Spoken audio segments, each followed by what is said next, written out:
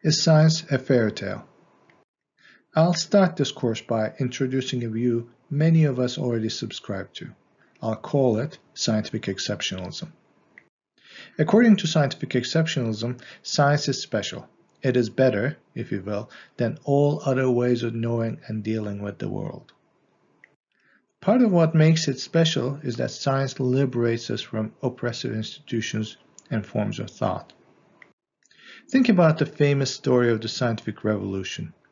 In the beginning, there was the Catholic Church. It told everyone what to believe. Among other things, the Catholic Church told people to believe geocentrism, the theory that the Earth is at the center of the universe. But then scientists came along and they disproved geocentrism, establishing that the Earth is not at the center, the Sun is. Of course, the point here is not just a disagreement about whether the Earth is at the center or not. What was at stake was the authority of the Church. If the Church was wrong about that, what else was it wrong about? The people at the time thought. This triggered, or at least accelerated, a process of social transformation, which made people take their fates into their own hands more and more. When the French revolutionaries overthrew the monarchy under the chants of Liberté, Égalité, Fraternité less than 200 years later, or when Thomas Jefferson wrote down the self-evident truths of the Declaration of Independence, they owed so much to the unseating of the Church's authority. According to scientific exceptionalism, science is also special because of its distinctive and rational method. This method enables us to discover the truth. What's the method, you might ask? Well, it's supposed to be simple. So simple that even kids can understand it. I took this picture at a children's library, so let's call it the school kids version of the scientific method. It summarizes the scientific method as a 6-step process. First, you observe the world, then ask a question about that observation, then make a hypothesis, then conduct an experiment. You get it. No one else follows these 6 steps save for the scientists, which makes science special. And finally, science is supposed to be special because it works. It produces desirable results. Evolutionary biologist Richard Dawkins perhaps put it best. Planes fly, cars drive, computers compute. It's an inductive argument. If you base medicine on science, you cure people. If you base the design of planes on science, they fly. If you base the design of rockets on science, they reach the moon.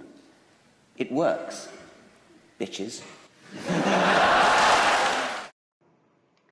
This is also apparent in the fact that the authorities of all major religions in the world are practically begging scientists to hurry up and find a cure for the virus running wild outside right now. So given all that, scientific exceptionalism appears correct. Science is special because it's a liberator, because it has a distinctive and rational method, and because it gets results. Not so fast, says the Austrian American philosopher Paul Feyerabend. According to Feyerabend, science isn't special. Scientific exceptionalism is false. In fact, he thinks that science is more like a fairy tale which might contain valuable lessons, but shouldn't be taken too literally. Indeed, Feyerabend rejects all 3 tenets of scientific exceptionalism. He rejects the claim that science is a liberator. He rejects the claim that science has a distinctive method. And he rejects the claim that science has a monopoly over desirable results. Now let's examine each rejection individually. As I said, Feyerabend rejects the claim that science liberates us from oppressive institutions and forms of thought. Feyerabend acknowledges that historically, this used to be true. Science was a liberator in the past. However, he worries that it is not a liberator anymore. Indeed, it may have become an oppressor, an excuse used to silence speech and brainwash people. Take global warming, for instance. What would happen to a researcher who is critical of the consensus? Can they speak freely on campuses? Can they get funding for their investigations? I'm not so sure. Or consider the COVID vaccine. Can someone question whether it is rational to vaccinate billions of people with a technology that existed only in a test tube until recently and not be branded as an anti-science lunatic? It seems impossible to me. We may not speak heresy in the midst of the scientific orthodoxy. Luckily, we won't be burned at stake like the heretics who spoke against the church were. But we would be silenced nonetheless.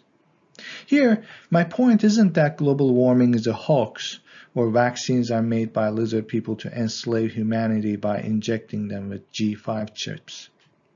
The scientific consensus is most probably right about both issues. My point is rather this. These subjects became more or less undebatable. Scientific consensus on these issues is similar to what church dogma was 400 years ago. So, Feyerabend concludes, science isn't a liberator anymore. It might have even become an oppressor. Feyerabend considers an objection against his accusation that science might have become an oppressor. Here's how the objection goes. We ought to teach and follow the truth once the truth is discovered. Thanks to science, we have already discovered many important truths, from the anthropogenic climate change to effective vaccines for the virus. Therefore, science doesn't have to be a liberator anymore.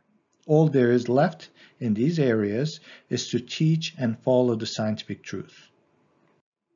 Feyerabend disagrees with both premises of this objection.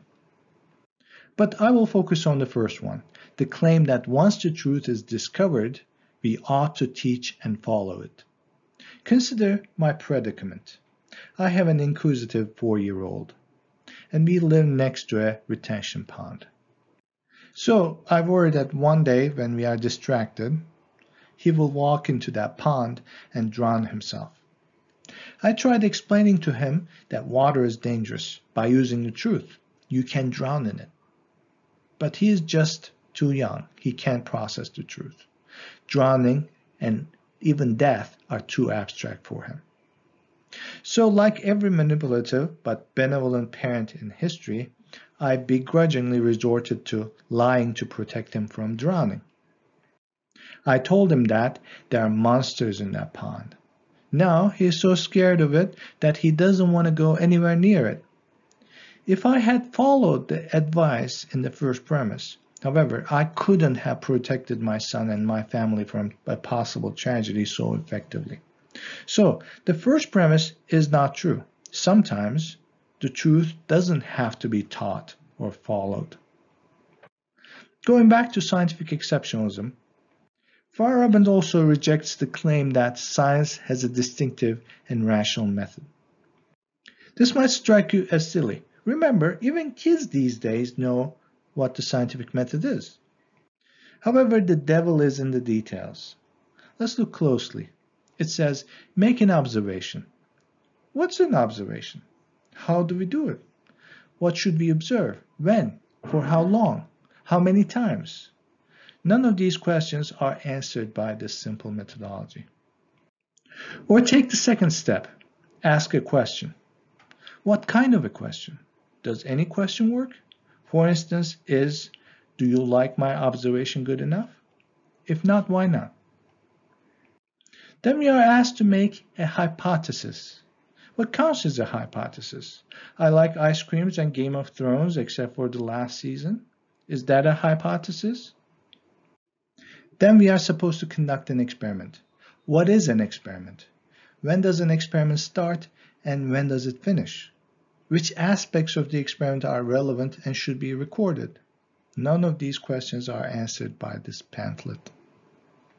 Here, Feyerabend's point isn't that these rules have nothing to do with science as a practice. Of course, scientists make hypotheses and test them with experiments. But thinking that you can write 6 ambiguous rules down and call it the scientific method is as ridiculous as writing down, cut the patient, fix the bad thing inside, and stitch the patient up, and call it the surgical method. That's largely why Feyerabend is skeptical of the idea that science has a neat and tidy set of rules that can separate it from other practices. For him, the concept of the scientific method is a piece of fiction. Finally, there is the claim that only science produces desirable results. This too, according to Feyerabend, is up for debate. Think of the millions of people who swear by so-called natural remedies and alternative medicine. Are they all wrong? Also, it is really not clear what the results of science are going to be. Yes, science improves our lives immensely in the short term. But what about the long-term effects? For instance, thanks to the Industrial Revolution and mass transportation, two things that would have been impossible without science, we are in the process of turning this planet into a barren wasteland. If the result science leads to is a mass extinction event, which will kill 90% of all life, including Homo sapiens, how can we call it desirable? If that's the result, can we really blame the communities like the Amish who prefer a simpler life without science and its results? This is all why Feyerabend thinks that science doesn't have a monopoly over desirable results. So, to recap, scientific exceptionalism is the view that science is special. Science liberates people by discovering the truth with its distinctive method and produces desirable results. Feyerabend, however, rejects scientific exceptionalism. For him, science is no longer a liberator. It might even have become an oppressor. Science doesn't have a distinctive method, which makes it better than other ways of engaging the world.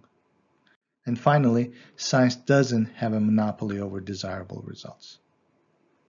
If you are like me, by this point you must be wondering what insanity you got yourself into by taking this class. But don't worry, we won't take all this crap from Mr. Feyerabend.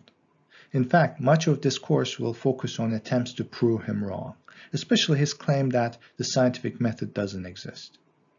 This brings me to the end of this lecture. Send me an email if you have any questions. Thank you for your patience, and I'll catch you next time.